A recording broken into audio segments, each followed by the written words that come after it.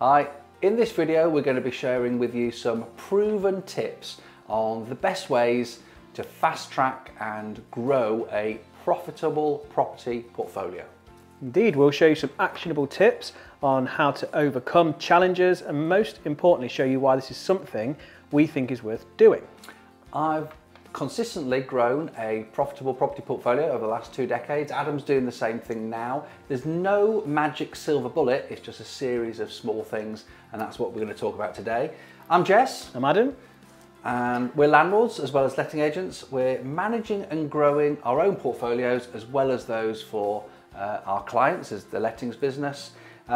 We make videos like these to be helpful to landlords like you. Hopefully you'll find it useful. We want you to be successful, earn more, have less hassle and get your time back. So recently we hosted a live webinar for some inner circle members For the Landlords. They've joined For the Landlords. It's something we do often, just to be helpful. We like to be helpful. Free as well. It's free. In the audience there was a mixture of experienced landlords and beginners and also people who hadn't even bought their first property yet. They all had one thing in common. They were feeling a little bit frustrated. They'd signed up to this webinar, so they were feeling a little bit frustrated with how slow their property portfolio was growing. Some were struggling to get it going, some were struggling to get it going fast enough. All sorts of different situations, but yeah, one thing in common. They'd asked for some proven techniques to grow the property portfolio. What was identifying what was holding people back and then the barriers, and give us some tips. So Adam and I, we thought about the questions before it, and there were essentially four key points that we had to make, and we've broken it up for you today now into 4 videos. So here's what Adam and I had to say to our live audience. We'll cut to that now. Hope you've enjoyed the video.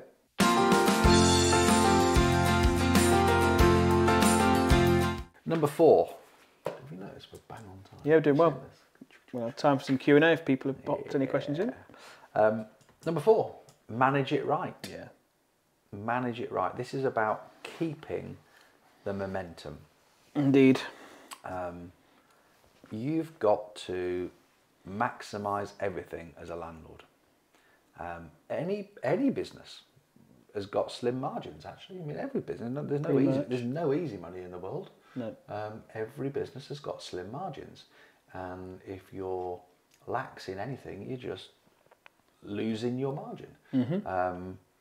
So you need to make sure that you own the right property to start with to stand any chance whatsoever, and that's what point number 3 is about. Buy the right stuff. You don't stand a cat and hell's chance if you bought a house that doesn't make money every month. True. Bang, you bought it too expensive, it doesn't rent for enough, and the mortgage is too high. You're screwed. You're never going to make any money. And you do see some landlords have done that. I'm feeding this house £100 every single month, and every time the interest rates go up, I'm scared. Yeah, well, a horrible position to be in, but some landlords They usually find it's a flat they own. Yeah, in that occasion. The service charge is going up or something like that, and there may be the flats are actually becoming a bigger problem. So I've got one like this. Yeah, you bought it years ago, didn't you? Like this. Yeah, so I know if I had a portfolio of these things, I would be screaming.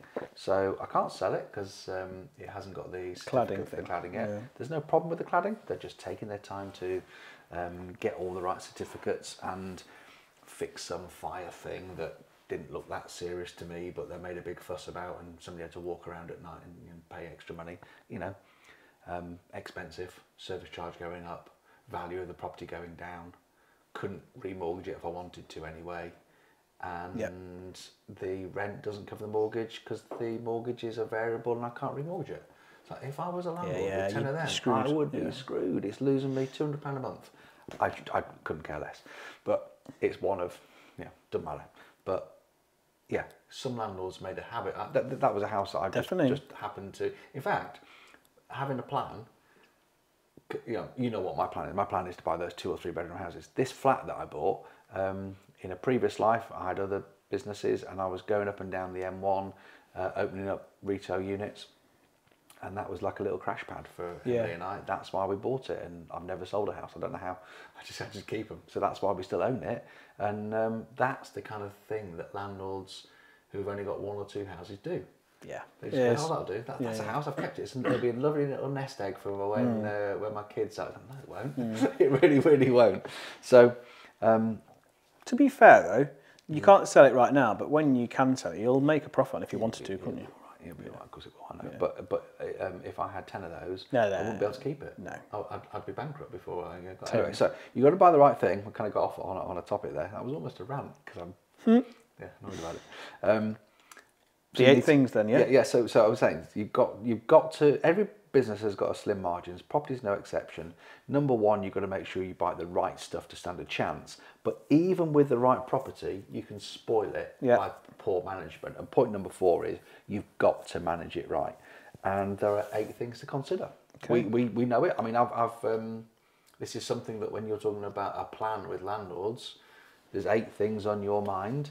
And when you add them up, they're pretty much the only 8 things that are going to make a difference to your profit. So, the first one is voids. Write these down.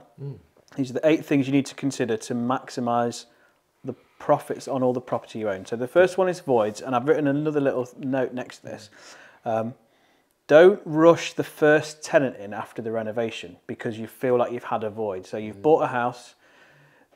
It's took you 3 months to renovate it. That's our target, by the way, for a renovation. That's why I use that term. When we renovate an entire house, we get it wrapped up within 12 weeks. That's our plan. Now, and I've got a client at the minute who has been pestering me to get it online early. Don't do that. And you're not going to get the best tenant. It's actually a house we've turned from a 3-bed to a 4-bed. So you want the right sort of tenant. And I've said, look, we could put it on the market with some stock images because we've got loads of pictures of finished houses. But if you wait 2 more weeks until the carpets are in and it's being snagged, I can get really nice professional marketing photos done of the actual house itself and do a proper job of marketing it. Why rush something you've just bought all in cash, you spent a lot of money on it, and now you're worried about a 2-week period of something you're going to own for years and years and years? Don't rush the first tenant in. After doing all of that work to it, you might end up getting the wrong tenant the first time. That's crazy. So don't worry too much about the voids. But thereafter, as long as you've got a good managing agent who's putting the right tenant in, I would rather have a house stay void for 3 months and have some tenants fall through and fail referencing than do half a job with the referencing and move the wrong tenant in.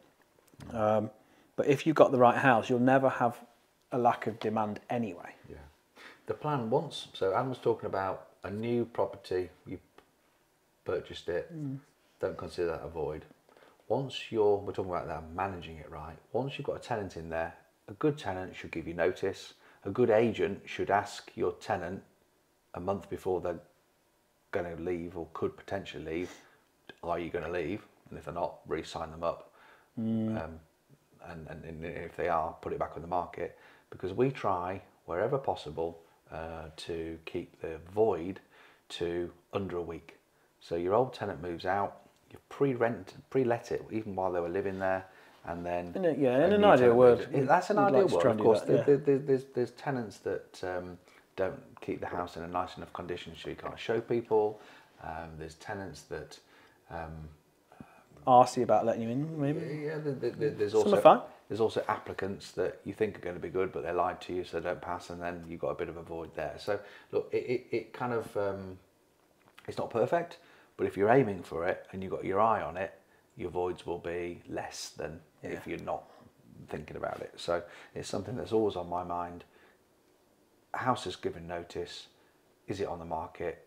Is there something we can do to get the tenant and keep the void as short as possible? 14 days, that's okay. Any more than that, I start to get a bit uncomfortable, be asking questions. 7 days is ideal. Yeah. It can't be 1 or 2 days. I mean, it just can't. That's cutting things too fine. You have got to do a proper checkout and inventory. Setting yourself up. If you rush stuff, you just can't get all the work that's needed to be done. So, number one thing, voids.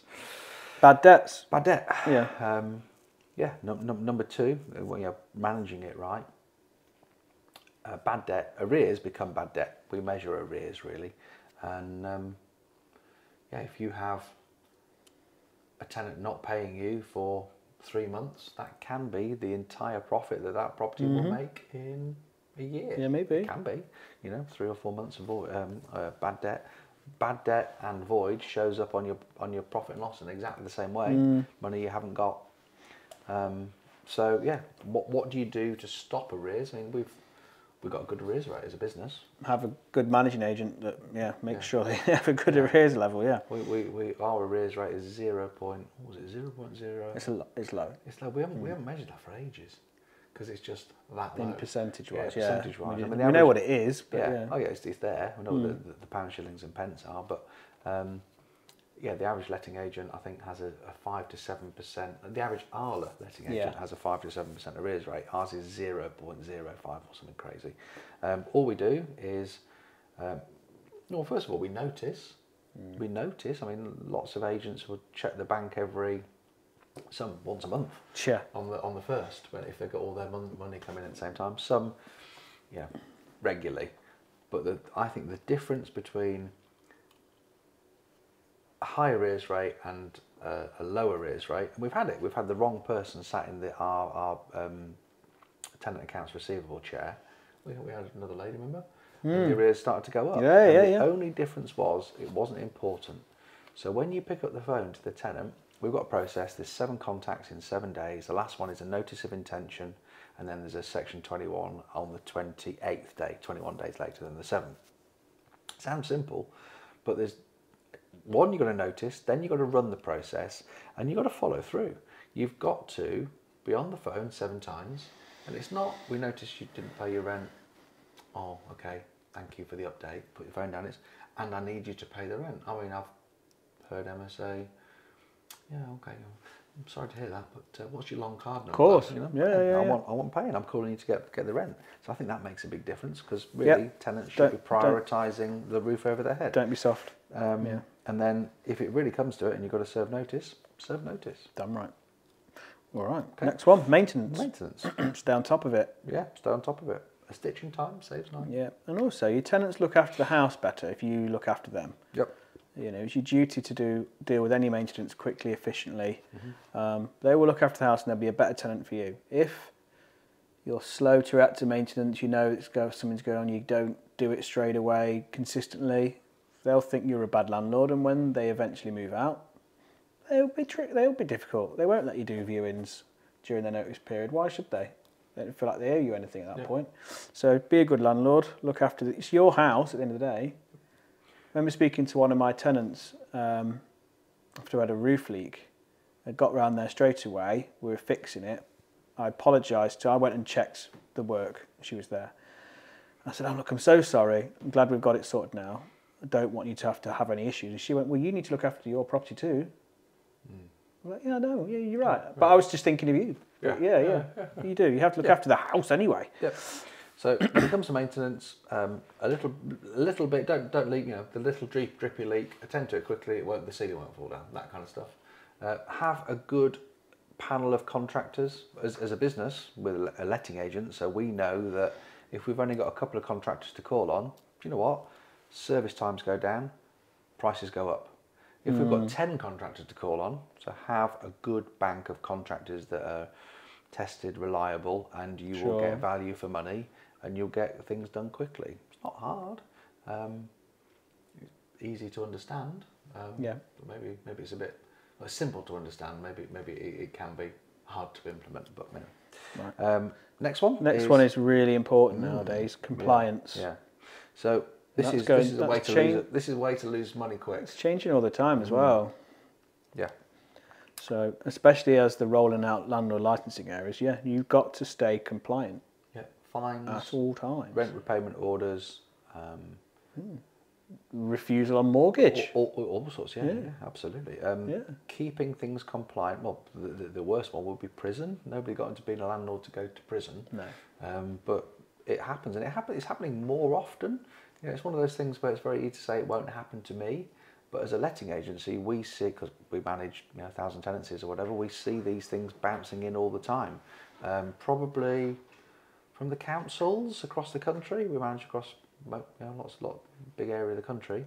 We probably get 20 letters from councils a month at the moment, and of course, as a letting agent now, dead easy to here's the gas certificate, or here's the answer to this, or yes or no, or yes, we'll do this, or we'll comply with that. Whatever it is, it's easily dealt with. But if you're not got yourself set up properly, if you aren't managing things right, that will cause you a world of pain, and it will cost you money. Rent repayment order came in recently, so we've got a landlord who we didn't manage the property at the period we're talking about. Now we do. Now it's compliant. Now it's got a license. There's a reason they came to us. But before it was actually, do you know what? I'd say it was compliant in terms of it was a decent house. Nothing really wrong with it, but a few boxes hadn't been ticked. There was a gas certificate, but it hadn't been given to the tenant, for example. It didn't have a license. There's a rent repayment order on that. We don't see many of them, so I'm reading through the paperwork. I'm a bit interested. He's going to have to pay back nearly £17,000. That's all the profit. Yeah. Since he's owned it. Time. So compliance, it can really kill you. Next one, maximising profits and keeping the rent at market level. Big one. Yeah, really big. It impacts your remortgaging massively. And your profit and loss. Yeah, and if you needed to sell it, no landlord's going to be able to buy it from you because it's not at market level. You need to keep it there. Yeah. And percentage of landlords that self-manage that have their nearly everyone rent at the wrong level. All of them. All of them, pretty much. Almost all. Yeah. If you self-manage your property, almost certainly you are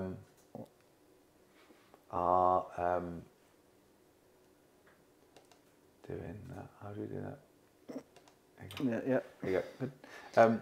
Almost certainly you are under-rented. Definitely. Yeah, 100%. So, next one. Mortgage costs. Mortgage costs. So you're talking about what specifically? Paying too much for your mortgage. I mean, you need a good not broker. Reviewing it. So you need a good broker, and you need a really good broker, because I've seen people who have said, "Oh, my broker's told me to take out a 5-year deal now." This was like maybe in the middle of last year, and I'm thinking, the rates are at the highest they're probably going to be. They're going to come down. I was thinking, perhaps take some advice from a different broker. You perhaps want to stay where you are for another few months, then take out a 2-year fix. Maybe, I don't know. But yeah, always be making sure that you don't just sit on the variable after the fixed period's ended. I've got a really good system in place now.